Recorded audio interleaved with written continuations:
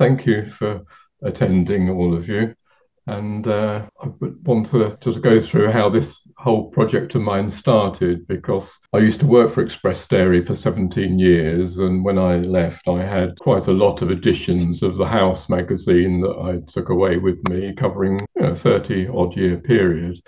And also had some photographs of my own, press cuttings, reports, and things like this. Like many people, I'm retired now. I only retired a couple of years ago, and I thought, okay, well, this is time to do something about this material. Maybe a few people would be interested in it. So I started scanning the material, purchased a domain, chose a name for it, started a new website. And then I thought, okay, well, no one's going to know about this unless I can promote it in some way. So I started a Facebook group as well. The pictures on the left of the screen, by the way, some of them are relevant to what I'm saying, some of them are not. This isn't an irrelevant one, but just an example of the sort of material that I either have or acquired. Quite interesting. A tiny little book meant for children. A little about me, though. I actually started work on a dairy farm in Crookham, Somerset, when I was 16. That's me here. And then I moved to another dairy farm near Guildford. I studied for a National Certificate in Agriculture. I then got a distinction, went on to university at Nottingham, and then I worked for the Milk Marketing Board at Thames Ditton, for now long gone, but that was their headquarters. And then got a degree in agriculture. And then I joined Express Dairy as a graduate trainee. And I worked for them for 17 years in factory project manager positions and things like this. The factory actually in the picture on behind was the one I sort of managed a sort of £1.5 million project, re-equipping it and such like. After I got bored with that, I started my own software business, and I ran that until a couple of years ago when I sold the business. But as it happened, maybe not surprisingly, we designed systems for food and dairy and brewing laboratories. So I visited many dairies, including Express Dairies in that time, over almost 30 years, and made lots of friends and acquaintances in dairies, and particularly in Express, and people that I'm still in contact with now and who've provided material for this project. So what was Express Dairy? Well, it has a long history. It was founded in 1864 and it operated until 2003, when there were a series of buyouts and takeovers and other such things. But it was a big operation. I mean, even by their centenary, they employed 17,000 people. There were 250 plus shops and supermarkets. In fact, they were the first company to introduce supermarkets into the UK. And they had a chain of hotels, restaurants, creameries, and such like. So it was a big and complex operation. However, the company doesn't exist anymore. So I think probably I have a static audience, probably a diminishing number of people, in fact, who would be interested in the company. There are still a number of sites that were Express sites still operating under different owners at different parts of the country. There's a couple of creameries down in Devon, there's one in Somerset at Frome, two in Shropshire, and one in Scotland. So they're still operating, but under different companies. And some of the people that work for Express are in fact still working for the successor companies. What did I need to start this project? Well, this was one of the various items I needed to purchase. It's an A3 flatbed scanner of very high quality resolution. I've got another document scanner, which is very, very fast and will scan photographs very, very quickly. I've got a film scanner for scanning films and transparencies and such like. And I've got a big monitor for editing, and I need to keep calibrated as well to make sure that the images I'm editing are correctly color rendered. And I've got several Windows PCs that I'm using, including the one I'm talking to you on now. So there was quite a bit involved. Some of this I had because I was in software, but some of it I had to purchase from scratch. So there was some reasonable expenditure getting set up for this. And in fact, just out of interest, when I go out, as I do quite often, to visit either museums or people who have material for me, I can quite often take my scanner with me in the car, and I've got my own internet connection, which is mobile. I connect the whole thing up with a laptop, and I can actually sit there I remember I spent a morning at Honiton Museum earlier this year. They very kindly allowed me to scan maybe 100 different documents and photos they had. So it's been it's been good and very, very useful. So not just something I'm sitting here doing. Sometimes I'm out and about doing it as well. In terms of software, that was an important choice. Now, I use Adobe Lightroom for everything. And one of the things about using Lightroom as opposed to using, say, Photoshop or other image editors is that the original images that you capture or scan are never overwritten or changed. They're there permanently. The way the software works, and I hope I'm not going into too much detail here or telling you all the things you already know, but the way the software works, as you edit an image, it only stores the changes you've made. You can reverse them at any time or indeed go back to the original. And I thought that was an important concept. So we're going to go on in a minute to talk about editing and what to do and what not to do. But the thing is, I do have access to all the original documents. And I think probably from a museum aspect, maybe you would see that as important as well. And also, everything is stored in the cloud, so nothing can be lost. There's no local storage of any of the material that I have. And it also means you can view and edit it from anywhere. So I can edit and view images on my phone, on a laptop if I'm out and about and such like. You can put the material into albums, which obviously I've done to sort things out, and you can share those albums and allow other people to edit them as well. So occasionally I've had contributors with more knowledge than me, and they've gone through these and put additional captions and things like that on them. In terms of the website, I use Adobe Portfolio. Now, this is linked to Lightroom. So what it in effect means is that when you create an album in Lightroom, so a set of photos, for example, about Crediton Creamery in Devon, all I need to do is link that album to the website, and magically all the images that are in the album magically appear on the website, complete with their captions and everything else. The only limitation is that each album can only contain up to 250 images, but that hasn't been a limitation because it's more, I try to keep them under that, in fact, to make it a bit easier to browse through and such like. I also use software to control the scanning, a product called Silverfast, which is very well known, that I use for scanning.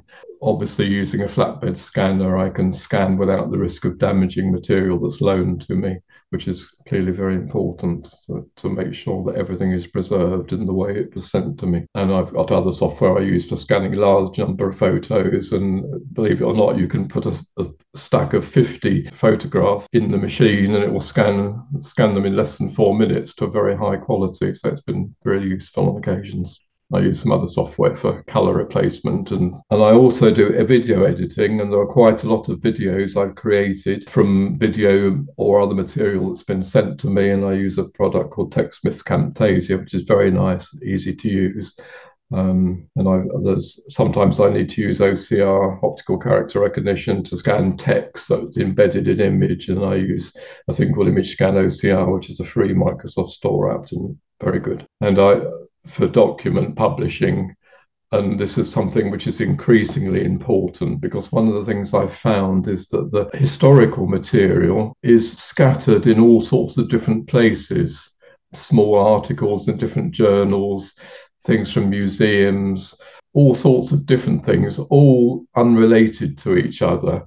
And what I've been doing recently is try to create my own documents, bringing together all the information I've created from these diverse sources. And that's quite a satisfying thing to do, quite tricky sometimes.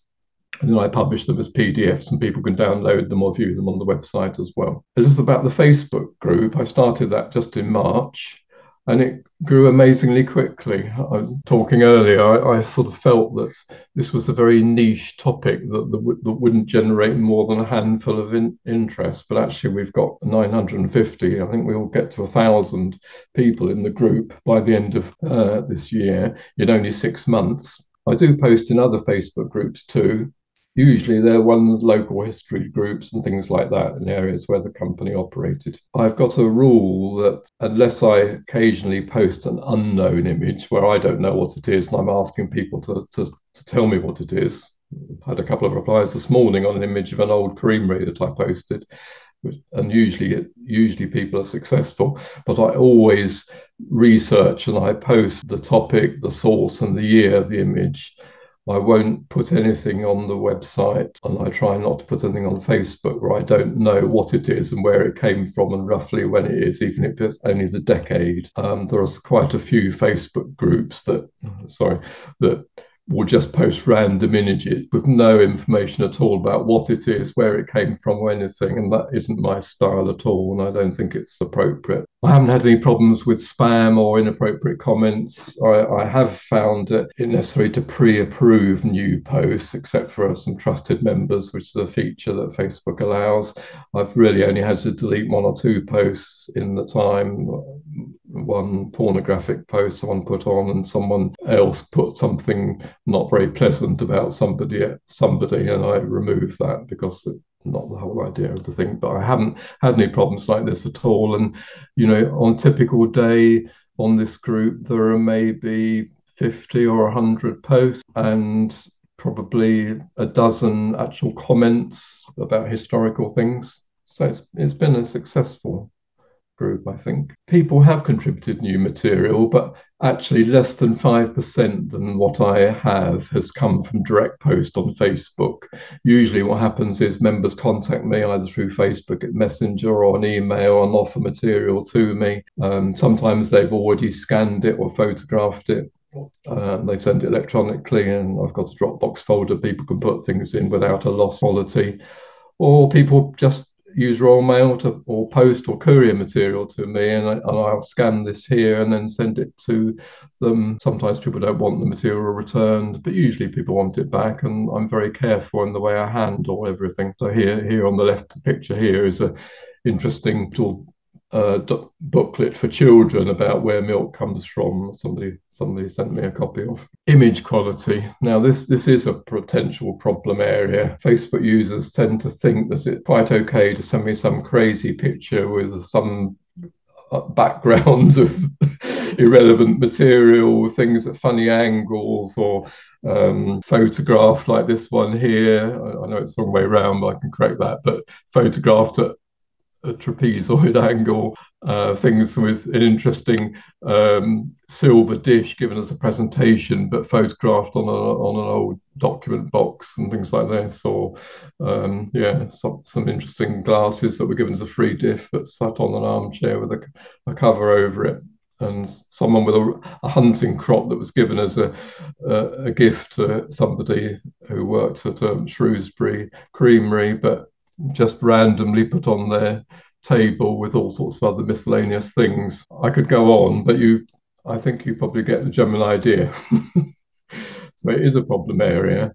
Sometimes I suggest how they could improve a shot, or ask them to send it by post, or sometimes I'll visit and do the thing myself. So the various solutions to this. And I can get a high quality image through Dropbox if I need it. And as I just mentioned, I do insist on knowing the topic, location, and year before I put things on the website. And I need that because I decided at an early stage that within each section, I would order things chronologically. So if I don't know the year, that gives me a problem. So there are a couple of sections that are ordered in a different way by location, A to Z order of location, but generally everything's in order chronologically.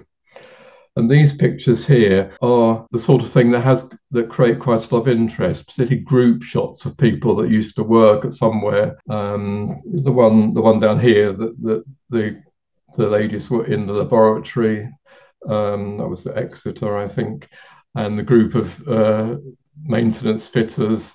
And in fact, this guy here sitting down, I think this was a retirement due for him. He actually was an amateur photographer, and I mentioned in a minute I got in touch with his daughter, who then gave me his complete collection of pictures. So it's very funny how one thing leads on to another. Another contentious area, attribution and copyright. Every time I receive something, I record the source of it in the Lightroom database, which doesn't show on the website, but it's available to me. So I know where something has come from and who's given it to me, and any other information.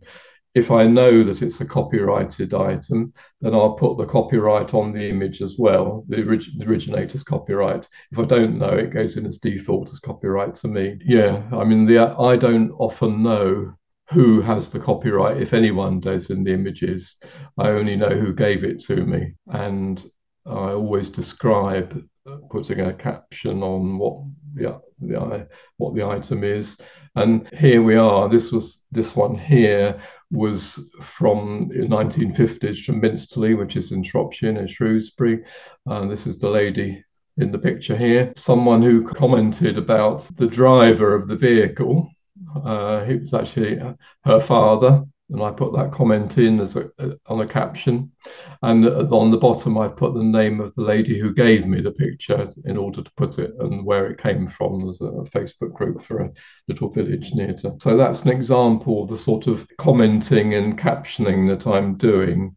And quite often people are putting quite detailed comments and memories in, and I'll put those in to the caption on the image as well. But I must say I do correct grammatical and spelling errors, which are numerous. So I don't put them on just as they're written. I think it's nicer to people to correct their obvious grammar and spelling errors before putting them on a website. So yes. So what to do about images that have all sorts of weird things on them? Here, this top left picture is the picture as I was given it, and the arrows are pointing to various splodges and spots and things on the image. And it's a weird sort of bluish color as well. Below is how it looks after I've edited it. So I am removing spots and blemishes and things like that that spoil the image. And generally with black and white images, I'm changing the color to a standard black and white. I'm not normally leaving them as sepia or faded or whatever weird colors they appear in. Often there are many, many blemishes on images. So this picture bottom right of the Marshall's Dairies truck, you can see the little circles here. Each of those represents a blob or a spot on the image that I've corrected and removed. So there's quite a lot of work involved in this. And I suppose there is a question, well, is it appropriate to remove spots and blemishes, and, whether it's right to correct the colors and things. I think the sort of view I've taken on this is I want the images to be interesting and useful. And after all, to go back to the Marshall's Dairies truck, these spots were not part of the original scene. They were added as part of some subsequent editing or whatever. So I sort of feel reasonably happy about correcting them and improving them, but I'm sure you guys will have some opinion on this. And similar with color cast corrections, spot removal. Here again, the top picture here is an image as it was presented, the arrows to various artifacts on the photo, and it's a weird color cast as well. And I've removed those blobs in the bottom of it and then put it on the website, as you can see the bottom picture. Similar, another example. This is the original picture here, as presented. This is the removal of all the spots on it, which, as you can see, were very many.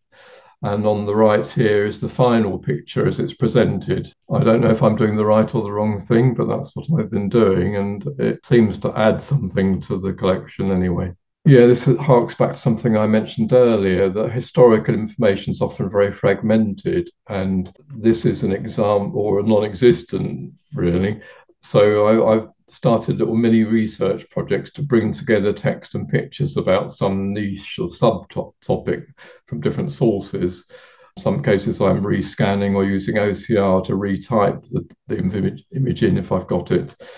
And on the left here is a little article I did about TH Lewis, who are a company that manufactured vehicles for Express Dairy.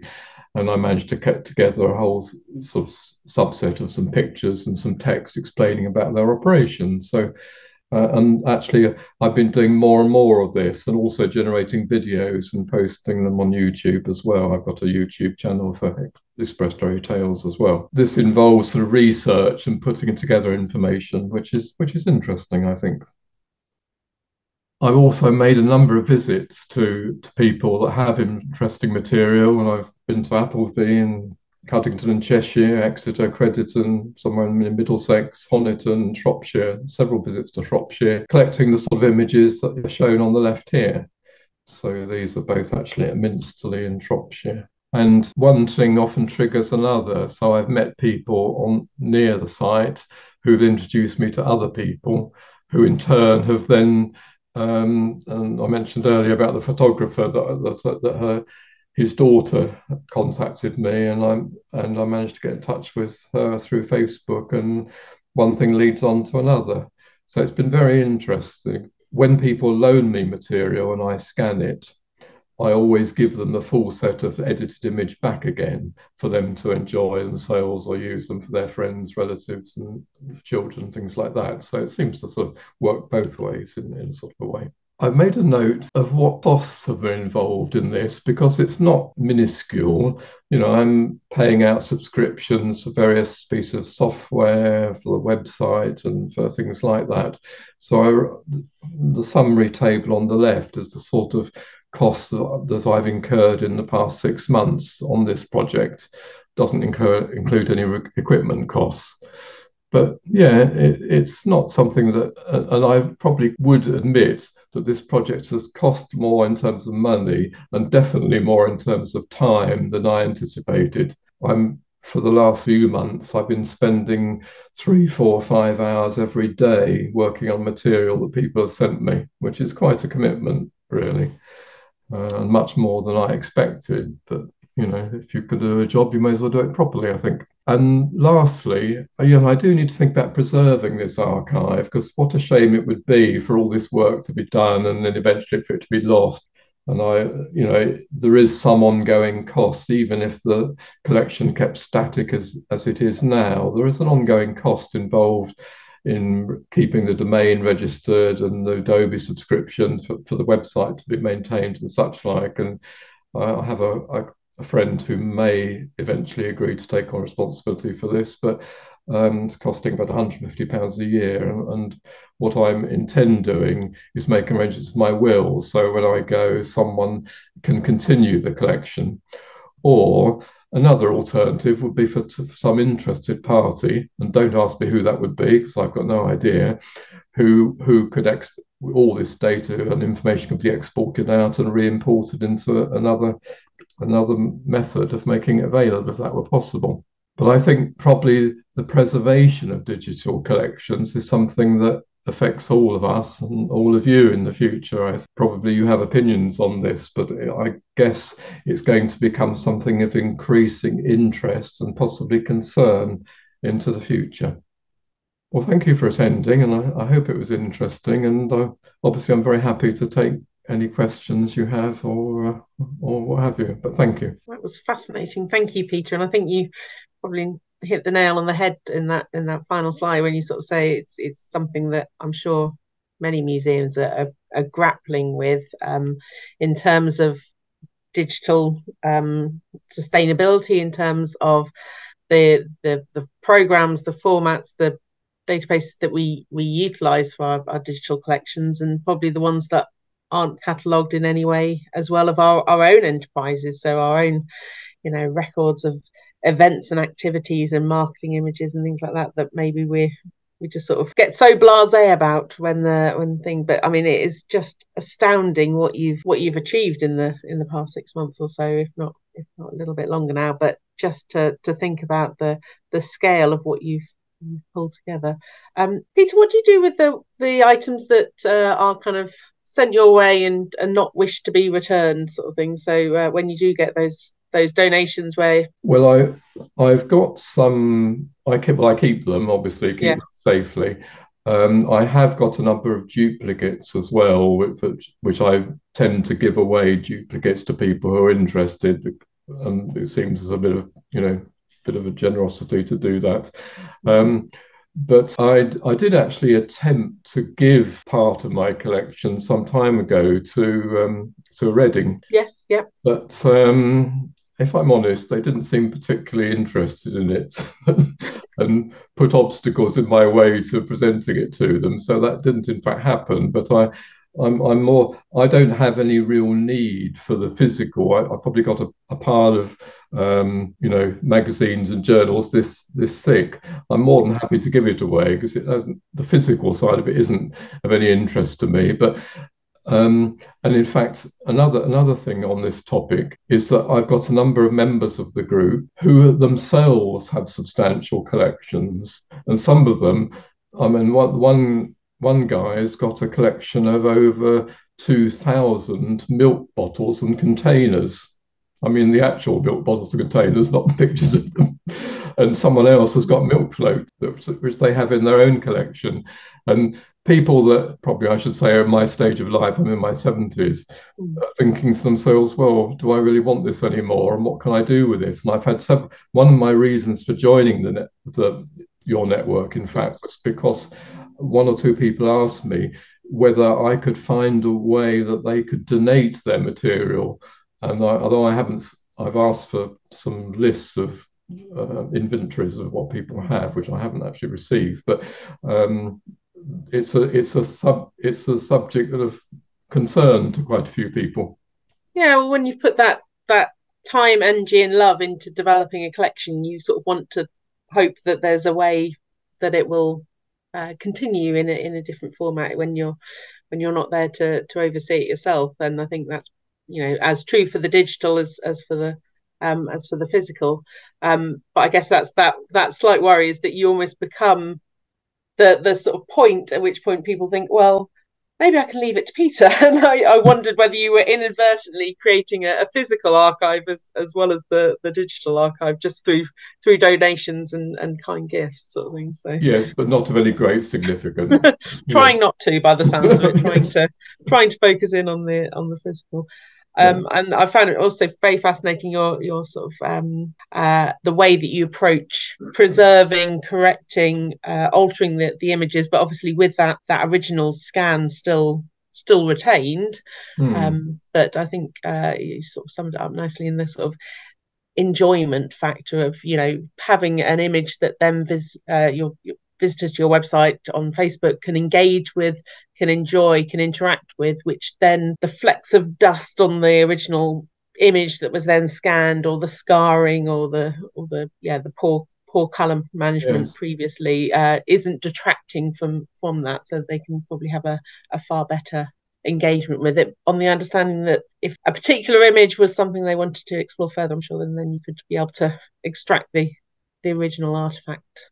I see there being we're talking about images here, but there's the same issue surely must apply to rural museums' collections of physical objects, like an rusty old plough or something like this. Actually, when farmers had machinery on their farms, they generally looked after them and maintained them and stopped them going rusty. They're often quite shiny, in fact, and were painted regularly because they were something that was important to do the job. But of course, when you see them in museums, it's usually because they've been abandoned somewhere in a field somewhere, and someone's thought, okay, that would be an interesting thing for people to have. In a way, you have the same dilemma. Do you bring the item back to the condition in which it was when it was in use, or do you leave it as a rusty relic for people to admire? I don't know what the answer is to that, but maybe you do. I think it is that dilemma, isn't it? And I know George Munger couldn't be here today, but as a conservator, the level of intervention that you ever have with any of your objects is so important, because you don't want to detract from the age and the experience, the life history of that object, and enabling that to be demonstrated. You don't make it look shiny, new, untouched, but equally you want to make sure it's preserved so that future generations will understand how it operated and the format in which it did. So yeah, I think it's like anything. There is always that balance and that compromise and that working out the right solution for each individual object. But, may I ask then, from a museum perspective, do you disapprove of me altering these images and improving them? Is it something that you wouldn't want to do if it was part of your collection? I don't know if any of my museum colleagues have a thought on that one. You would still have the original, presumably. So, you've got the two. You've got the better one and the original one, so I think you'd be fine with that. Yeah, I mean, that was interesting to hear that the program that you use, and I've now forgotten the name. Was it Lightroom? Lightroom. Yes. Gives you that option of not overwriting that original scan. So it's actually not even an option, it's the way it works. It's the default setting. Yeah. Well, it's the way it works. It only stores the editing changes, and obviously you can't see. Well, you can actually go back through them all, undoing things that you've done one by one, which is quite useful. Does it generate those images with all the little white circles on it, in the sense of, will it show you where you have edited? Yes. At a glance, or absolutely, yes. Yeah. If you're interested, I'll show you that now. Stop sharing, and then if I share screen, share a different window, because that's almost just as important, sort of seeing where you've gone, sort of thing. Yes. Okay. Let me just find an image that this applies to. I wouldn't have to look too hard, but. While you're looking, Peter, have you ever had to turn things down, sort of collecting policy sort of style, where people have gone off on too many tangents and you think, actually, this isn't for me? Yes, I've got currently 465 images not used, where I've rejected for various reasons. In some cases it may be because I just don't know who they are, where they were, or when they were, and you can't connect it back necessarily to Express. Yes, or it may be that the image quality is so poor, maybe they're too repetitive. There's an image here of a milk float, but I didn't consider it interesting enough to warrant things like that. So yes, there are quite a lot. But yes, going back to sorry, I distracted you. No, that's okay. I'll find one here. Okay. Oh, there we go. Right. So every one of these little spots here reveals some blemish or something that you've and I can go back in history and I can go back to the original. You can see it's popped up now, now I click on this and here's the original one, and here there's one of the ones I hid, a little blob on this thing and one there, and they're not this particular one there, and they're not. This goes back to what I was saying, when is an artifact not an artifact? So looking at this here, possibly there was a white blob on the platform, or possibly it's just an artifact on the image. Or it may have been a piece of dust on the scanner not when you did it, but when a previous copy was made or something like that. Yes. So I don't always know. So I tend to, here's another one. There's quite a few blemishes on this that I've hidden. Yes. And as I say, you can revert back at any time, just to go back to how it was originally. So it's good. So. I was impressed at the kind of the quality of the image as well, in terms of the scan and thing. So does your system automatically then downscale those to appear on the website, or because I'm assuming you're retaining those sort of higher resolution images in your files, but probably don't want those on the website, or are they? I'm usually reducing them to 80% to put them on the website, just to make them quicker to load. So they're quite good. Quite large still. Yes. On there. But actually, when you download an image from Facebook by right-clicking on it and save as, there's actually a further reduction in the image quality. So it's not. So when people ask me for, or I feel it's appropriate to give someone a high-resolution image, then I just do that in the software. I just go to export. When you export, you can choose what quality to export as. So I'll export as 100%. And then send it in that form to people. I mean, I've got in total, I'm actually using this software, some other images not Express Stereo related as well, but I mean, I've got 32,314 images. So there's no real limit, and all of that is stored in the cloud. I don't need any storage of my own to achieve that. So I'd recommend this software. I mean, obviously Adobe is a very well-known company with a very good reputation, used by professionals. So it's worked out well. Yes, that's it. It's the sustainability of any software you use or the company you use it. You want it to be able to update sort of 5, 10 15 years down the line and Yes. still be accessible, don't you? So again, picking Yes. a Very well-known much so. brand, it Yes. probably reduces the risk of things becoming obsolete. But thank you again, Peter, Anyway, so well, much for your time today. That's been, Yeah. thank you for inviting me. cheers. Bye. Thank you. Bye-bye.